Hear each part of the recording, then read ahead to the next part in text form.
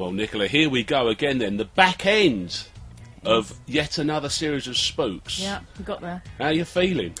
I feel I'm on the ropes. I feel I've taken quite a beating this series, my character.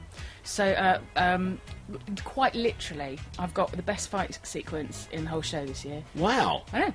And normally the fight director on the day we started it said, I can't believe they've given a 2-day fight sequence to Ruth Evershed rather than Lucas North. But I won him over. And by the end of the 2 days, I might marry him. We sort of slightly fell in love. There was a bonding over the physicalities, was there? He's the fight director on Star Wars. He's the most... Good Lord! He's the most amazing... Anyway, so, yes, I am literally... I was covered in bruises after... No, that's good for you, isn't it? Because, of course, you were somewhat desk-bound as an individual when you started here, weren't you? Always. I think the most exciting thing I got to do when I first joined was I got to break a lamp.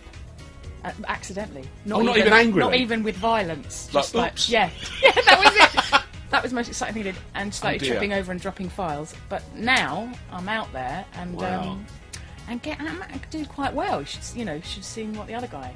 What's always interesting with Spooks is it's one of these brilliant series where it knows how to reinvent itself, doesn't it? Every series. It doesn't come back with the same old, does it? No. This year, there's one particularly amazing guest lead who runs over the course. Wow. He is a brilliant actor, and we're all a bit overexcited to have him.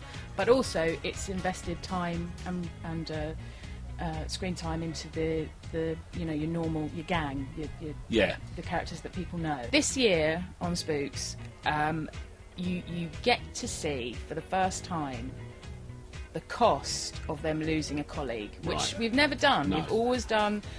There's always Harry stands in his office and says there will be time to grieve, but not now.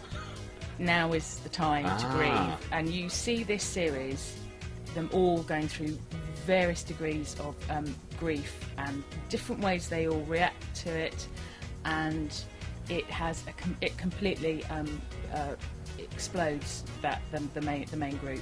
Thanks for your time. Totally welcome. Have the day off. I'm going to get my son. Cheers. Thank you very kindly. Thank you.